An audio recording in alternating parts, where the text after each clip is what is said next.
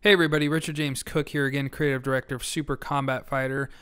Once again, thank you all so much for supporting the campaign, continuing to share it, continuing to help us out. We're still moving along, and we're really close to getting these next few announcements out, and I'm really excited about them, so stick around for those. But today we're going to be talking a little bit about one of our extra modes that you're going to get to play within Super Combat Fighter. But it's actually just a simple modification on an existing very popular stage in the Mortal Kombat series already, but it's really just insanely fun in its execution, and I'm going to tell you all about it.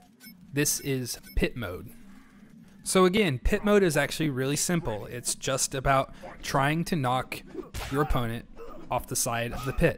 Now it becomes a little bit like a tug of war. We don't allow damage in this mode, so you can't hit each other or kill each other before knocking the other person into the pit. It's kind of got a little bit of Nidhogg in it. It's got a little bit of Smash Brothers kind of play in it, and so you're just trying to one up each other. And the block button's very important. You're trying to get the timing nuances down so that you can get that kick, that just enough push to send your opponent over the edge and to the floor below.